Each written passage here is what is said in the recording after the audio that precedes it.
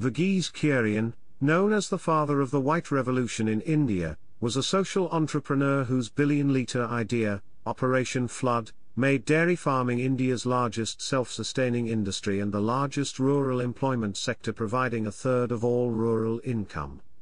It made India the world's largest milk producer, doubled the milk available for each person, and increased milk output fourfold in 30 years. He pioneered the Anand model of dairy cooperatives and replicated it nationwide, based on various top-down and bottom-up approaches, where no milk from a farmer was refused and 70 to 80% of the price by consumers was paid in cash to dairy farmers, who controlled the marketing, procurement, and processing of milk and milk products as the dairy's owners. An invention at Amul was the production of milk powder from buffalo milk instead of from cow milk, which was in short supply in India. He also made India self-sufficient in edible oils and fought against the oil kings, who used underhanded and violent methods to enforce their dominance over the oilseed industry. Chapter 1: Early Life and Education. Kurien was born on the 26th of November 1921 in Kozhikode, Kerala, as the son of civil surgeon Dr. P.K. Kurien, to an Anglican Syrian Christian family. He attended school at Diamond Jubilee Higher Secondary School, Gobishare-Palayam, in Coimbatore district, while his father worked at the government hospital there. He joined Loyola College at the age of 14, graduated in physics in 1940, and received a bachelor's degree in mechanical engineering from the College of Engineering, Guindy, which at that time was also part of the University of Madras, in 1943.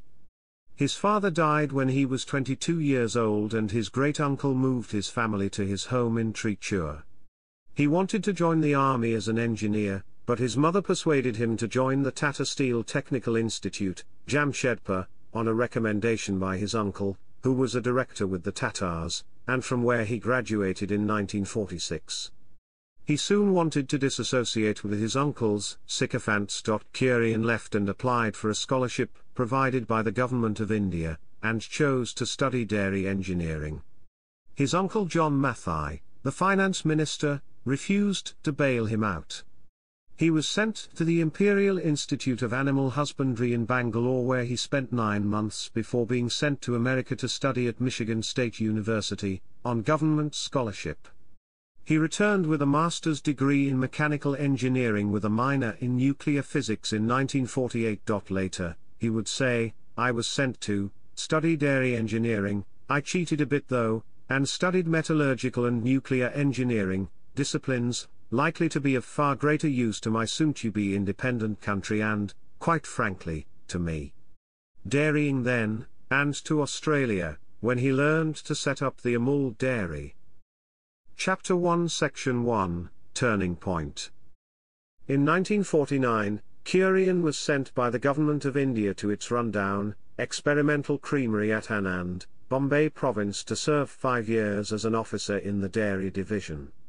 He spent time going to Bombay City on weekends and, under the pretext of work, volunteered to tinker with the primitive dairy equipment of Tribhuvandas Patel, who sought his help to process the milk of farmers he had brought together after a strike in 1946, and formed a cooperative to purchase their milk at nearby Kaira.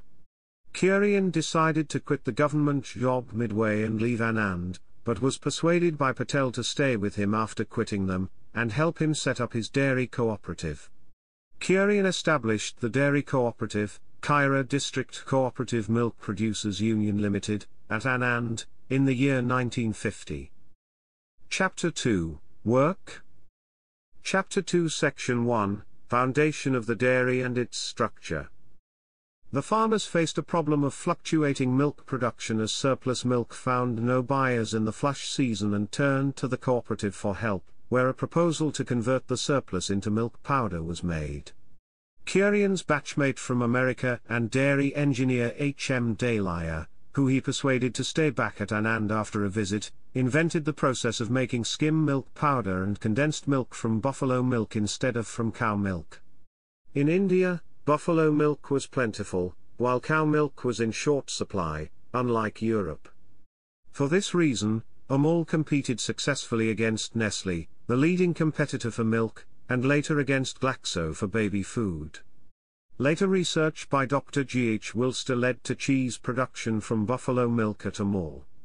To cut costs, Kurien procured a captive packaging tin unit attached to the dairy facility.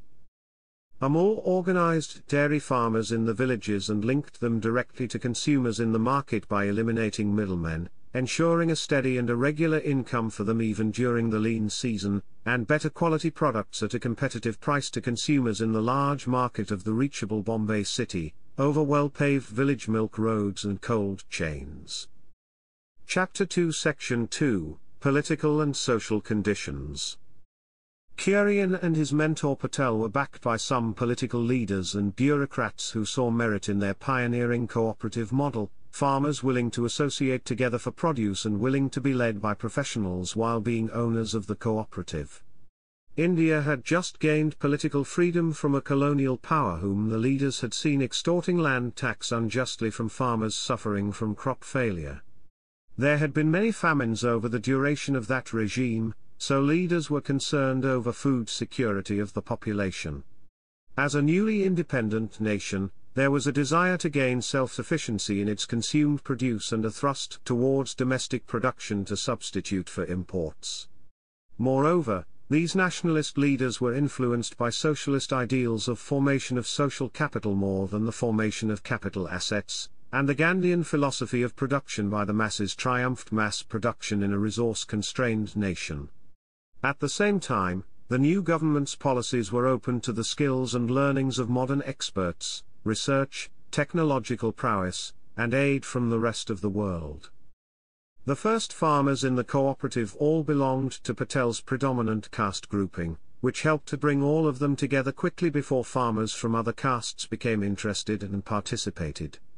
Rather than focusing directly on removing caste and class conflicts which get entrenched as vested interests, Patel worked singularly on the belief that economic self-interest of all sections of the village society would make them align together to grow their cooperative. Chapter 2 Section 3, Consolidation. Amul's cooperative dairying venture became popular. Dignitaries, researchers, trainees, and common folk would visit Anand to learn more about it. Earlier, former Prime Minister Jawaharlal Nehru had visited Anand to inaugurate Amul's plant, the largest in Asia, and praised Kurien for his groundbreaking work. In 1956, Kurien visited Nestlé in Switzerland at the invitation of the Commerce and Industries Minister, to ask them to reduce imports of Indian production and have more Indians inducted, but they told him that making condensed milk could not be left to the natives. He returned to India, and boosted Amul's production and market of condensed milk. After 2 years the government banned the import of condensed milk into the country. Amul also faced serious competition from imported butter, especially from New Zealand. Nehru, who trusted Kurien, cut imports of butter in tandem, with Kurien promising and delivering an incremental increase of his production to eliminate butter shortage. During the 1962 Indo-China War, the government relied on Kurien to provide supplies to the army. He had to divert these away from his civilian market. When Paulson started grabbing his market share, Kurien ensured the government froze Paulson's production lines, as part of the war effort. Chapter 2 Section 4, Spreading Around and Nationwide. In 1965, Prime Minister Lal Bahadur Shastri tasked Kurien to replicate the Dairies Anand scheme nationwide, for which the National Dairy Development Board was founded under Kurien on his conditions, that it be independent of governmental control and that it be set up at Anand, away from the capitals and closer to farmers. Kurien was mindful of meddling by the political class and bureaucrats sitting in the capital cities, letting it be known up front. He was negotiated with donors like the UNICEF for aid and confronted the New Zealand government and the lobbies in countries which he realized wanted to convert aid into trade for their companies, contrary to his ideal of India becoming self-sufficient. He used the proceeds from the sale of that mountains and lakes of dumped aid in the Indian markets as his billion-litre idea to encourage the movement of high-yield native cattle to urban areas and set up milk sheds and dairy farms nationwide to stabilize the dairy markets of big cities. The Anand dairy was replicated in Gujarat's districts around it, and he brought all of them under Gujarat Cooperative Milk Marketing Federation Limited in 1973 to sell their products under a single Amul brand. Many states emulated setting up their federations based on this scheme with varying degrees of success, notably, with Karnataka's brand Nandini, Rajasthan's brand Saras and Bihar's brand Sudha. Shastri also took Kurien's help to manage the Delhi milk scheme. Kurien swiftly corrected prices. In 1979, he founded the Institute of Rural Management Anand to groom managers for the cooperatives. Chapter 2 Section 5, Intervention in Other Markets and International Aid. Kurien was inspired by Prime Ministers Indira Gandhi and Rajiv Gandhi's methods on setting up cooperatives and plants, Indira's intervention in fruits and vegetables, and Rajiv's intervention in oilseeds and edible oil markets. Brands resulting from these, Dara, Mother Dairy and Safal, have become common household names.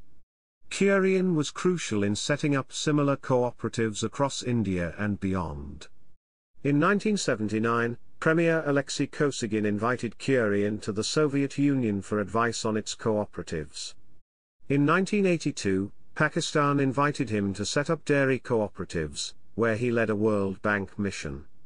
Around 1989, China implemented its own Operation Flood-like program with the help of Kurien and the World Food Programme. Former Prime Minister Narasimha Rao sought his help to set up a dairy cooperative in neighbouring Sri Lanka, which was done as a collaboration with NDDB later in 1997. Chapter 2 Section 6, Market Domination and Aftermath. In the 1990s he lobbied and fought hard to keep multinational companies from entering the dairy business, even as the country opened up all its other markets to them after decades of protection. India became the world's largest milk producer by 1998, surpassing the United States of America, with about 17% of global output in 2010 to 2011. In 1998, he persuaded former Prime Minister Atal Bihari Vajpayee to appoint Dr. Amrita Patel as his successor at NDDB, whom he had groomed under him to keep government bureaucrats away from the post and protect NDDB's independence from the government. Later, he had differences with her on the direction she was taking cooperative dairying, by solely focusing on production and yield targets through corporatization and competition at the expense of weakening the cooperative institutions of the country. For instance, marketing no longer remaining with the farmers' cooperatives and being handed over to private or corporate interests, as that would mean foregoing the ability to determine the price to be paid by consumers, the quality of the produce to be offered to them, and losing the lion's share of the money paid by the consumer to these corporates.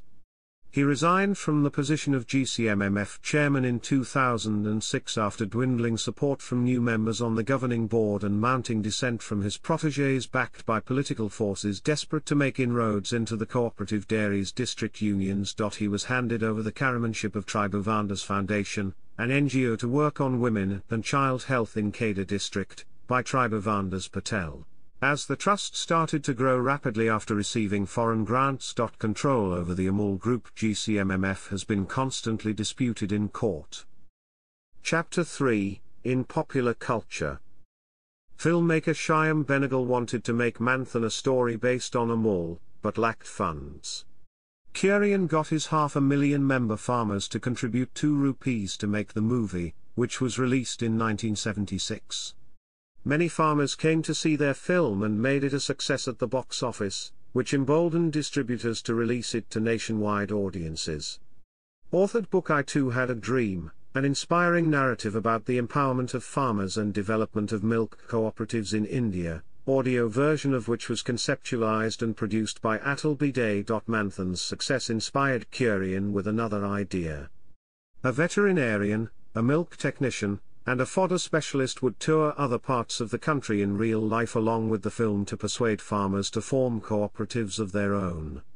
The UNDP used the movie to start similar cooperatives in Latin America and screened it in Africa. Kurien's support was crucial in making the Amul Girl ad campaign as one of the longest running, and Surabi, a TV series on Indian culture fetching millions of postcards from viewers, one of the longest running on national television during 90s. In 2013, Amar Chitrakatha published the comic book Verghese Kurien, The Man with the Billion-Litre Idea.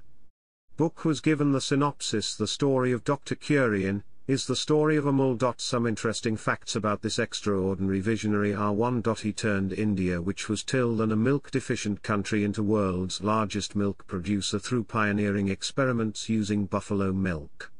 2. His birthday in India is celebrated as National Milk Day, however he himself was not a consumer of milk. 3. India invented the process of producing skimming milk powder and condensed milk from buffalo milk under his leadership. 4. He was also awarded 15 honorary degrees during his lifetime, including his alma mater Michigan State University. 5. Dr. Kurien was a serial entrepreneur, and he was not only founder of Amul but was also responsible for setting up of as many as 30 such institutions, including IRMA and GCMMF. 6. He was a man of great vision and used to perceive problems and matching solutions and used to execute situations optimally. Chapter 4, Death. Kurien died from an illness at the age of 90 on the 9th of September 2012 at Anand Hospital, near Anand. His wife, Molly, hosted the visitors in Anand. Kurien was brought up as a Christian before becoming an atheist. He was cremated and is survived by a daughter, Nirmala, and grandson. Chapter 5, Awards and Honours. In 2014, all the major dairy groups in the country, along with the Indian Dairy Association, resolved to observe Kurien's birthday, the 26th of November, as National Milk Day. He had been bestowed with honorary degrees by the Michigan State University and the Swedish University of Agricultural Sciences. Kurien either headed or was on the boards of several public institutions and received honorary doctorate degrees from universities worldwide. Lectures by eminent speakers are held in his memory to apply lessons from the dairy sector through his work to ongoing rural issues, such as an Amul model for pulses, to pass down management strategies for rural India's social organization, or to use his work to fundraise and promote growth with justice. Kurien was also awarded the Red and White Lifetime Achievements National Award. Chapter 6, Literary Work. Kurien, Verghese I too had a dream. APH Publishing Corporation ISBN 9780174364074. Kurien, Verghese An Unfinished Dream. Tata MC Graw-Hill. ISBN 9780724622148. Kurien, Verghese The Man Who Made the Elephant Dance. ISBN 978938229299240.